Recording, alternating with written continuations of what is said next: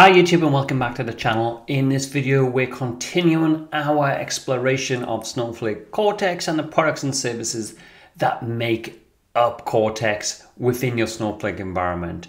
We've covered a lot of the ML functions that make machine learning models accessible and available to non-data scientists. And if you're interested in seeing those videos, take a look back and I'll put a card up for the playlist at the top of your screen as well. But in this video, we're going to look at a couple of more services, Universal Search and Snowflake Copilot. So I hope you find this video useful. Now, search is fundamental to how businesses interact with data today, and Snowflake recognized that. Last year, they made the move to acquire a company called Neeva to accelerate the search within Snowflake's data cloud.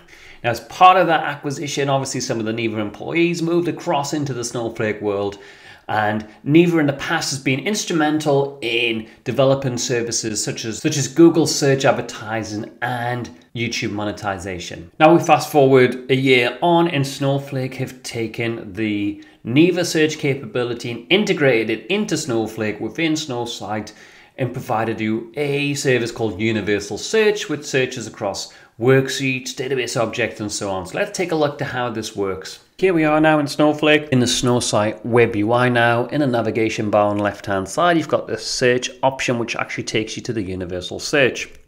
This allows you to quickly and easily find objects within your account or data products on the marketplace or even documentation within the Snowflake community knowledge base articles. So for example, you can use natural language to describe what you're looking for.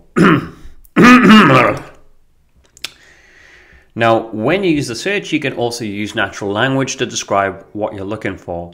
So you can use keyword search terms such as opportunities, and this will bring up everything in your account that matches that. If there's nothing in your account, in your Snowflake account or environment, it will just simply leave that out. So if we go tables and views, it hasn't found anything. If we go back to all, we've got a bunch of documentation links. If we click one of these, it will take us directly to the Snowflake documentation. So quite handy and quite efficient if you're looking for things, as well as taking you to the marketplace for potentially relevant objects that might be of interest to you. You can also use more conventional language search terms such as sales opportunities that are likely to be close, for example. And again, if you got CRM or pipeline, sales pipeline data in your Snowflake account, you'll be able to use this search functionality like this. If I go to customer, I know I've got tables in the Snowflake sample database that has customer in there. So if I go, well, here we go, my databases and schemas, Snowflake sample data. I've also got tables and views with relevant columns highlighted here. If I click on one of these tables, it takes me directly into the Object Explorer itself, where it's highlighted the table. It's taking me directly to that table, and then I can go and quickly explore the data I've got. So something that Snowflake have introduced should make it much more efficient to find things that you need easily and quickly. Now in preview, we've got Snowflake Copilot available in certain regions, and this is also part of the Snowflake Cortex suite of services and products. And it's an LLM powered assistant that helps to simplify data analysis. Now, Snowflake Copilot is a model that's fine-tuned by Snowflake that runs securely inside Snowflake Cortex, so within your Snowflake account, and it's a fully managed AI service. Now, that approach means that your enterprise data assets and metadata always stay securely within Snowflake. Snowflake Copilot also follows the RBAC security model and provides suggestions only on the datasets that you can access. So let's head on over to Snowflake and see what this looks like. Hey, I just wanted to jump in real quick and let you know that enrollments for the Master in Snowflake program are currently open. It includes 10 in-depth expert level modules closely aligned with the Snow Pro Advanced Architect and Data Engineer certifications, but crucially it gives you real world expert level advice and access to download my patterns and approaches I use with my enterprise scale customers. Check out the link in the video description below to apply. Let's get back to the video. So here we are in the Snowsight web UI. We're going to create a new SQL worksheet, and notice now we've got this little tab saying Ask Copilot. We can hide that, or we can click on it and make it available. It says it's in preview. And also it says, welcome to Snowflake Copilot, and it can help you with a number of things. So it can write SQL queries based on your available data. It helps to explore data, learn about Snowflake concepts and features. But it also mentions a couple of warnings. It may take a few seconds to complete a response, and it may generate inaccurate responses. So let's start working with it and testing it out. What can I actually do? So let's type in a question. What types of questions can I ask about this data set?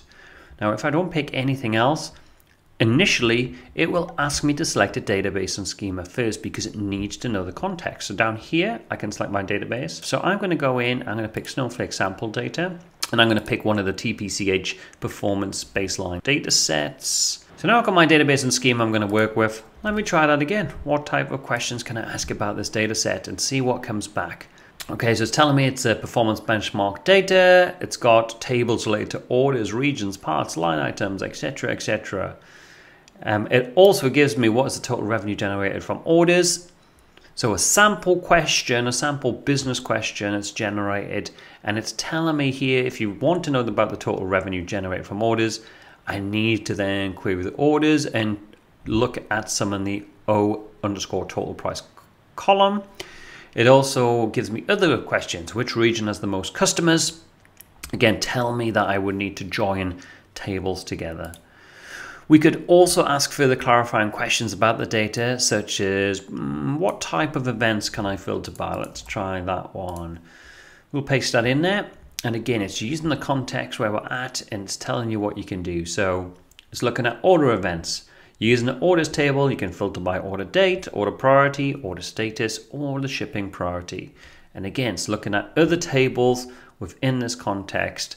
So it's really helping you explore the data set without even having to open up on the navigation pane on this side and having to manually explore that. Super fast, super efficient. Again, you don't need to trust it 100%, but it can expedite that process of data analysis, especially if you're unfamiliar with a new data set that you need to work with. Let's move on and look at how we can construct and run a SQL statement. And we're going to ask how many orders were there in the past year. We're not going to specify a year, we're just going to see how it deals with this. So here we go. So it's giving me an approach. So it's telling me what it's going to do. So it's going to use the orders table. It's going to filter on the orders date column to only include the orders for the past year.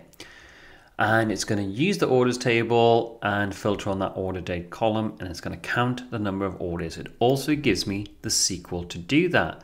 If I look at the SQL, it's using everything from today, the current date, and looking at the previous 12 months of data by using the year part of the date and subtracting 1 from that. So again, it's not looking at 2023, and because today we're in 2024, if I was more specific with the query, it would do that, but it's actually taking it literally how many were in the past year and giving us a query that will do that, and also explaining the approach.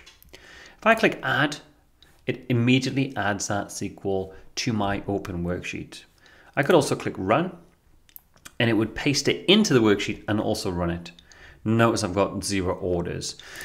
So let's find where our orders are then. So let's say, how many orders have there been year by year? And let's see how it constructs this query. So again, we're adding a level of complexity. It's giving us the approach again. It's providing us a SQL. I'm not even going to look at it. I'm just going to click run and see what comes up. And whilst that's running, we can see it's going to use the orders table. It's going to extract the year from the order date column.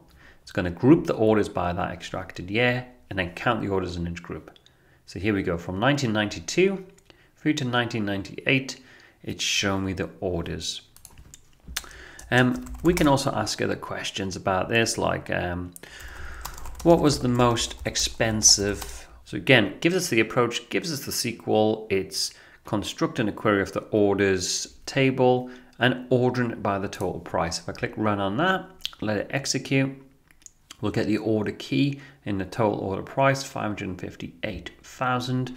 If we scroll back up, we look at what else we can query with Snowflake Copilot within this data set. So we've got customers, nation, and region.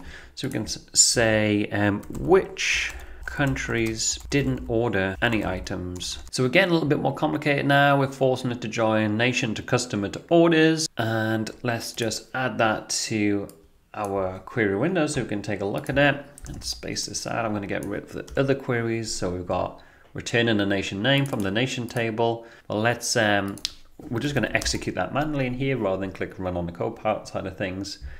We've got no result, so it must mean that every nation that we've got in here has made an order. So let's have a look at that. Give me the number of orders and average. We'll do average cost per order by nation. So again, joining those three tables together, let's see what this comes up with. Every nation should have some orders. So we've got 25 rows in here, bunch of orders, and average cost of order. Let's just validate something. How many nations are there in total? We expect all of them made a sale, and if all of them appear in here, we've got 25 rows. So let's have a look if that is right. If there's 25 nations, which there are, that previous answer was probably correct. Finally, one more question. Who was our best customer? Let's make it a bit vague and see how it determines the best customer. And again, even though I didn't specify it, it's telling me the approach it's taken is the one with the highest total spending. So it's making some assumptions based upon the question I've asked. Some cases that could be really beneficial and really help. In other cases, it might jump to the wrong assumption.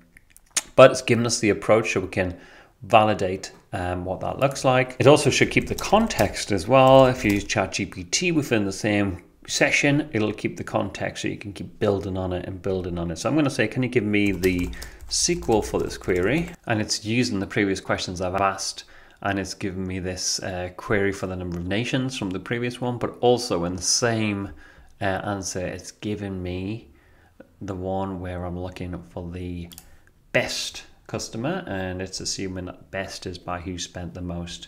So you've got this customer here, customer 694366, total spending.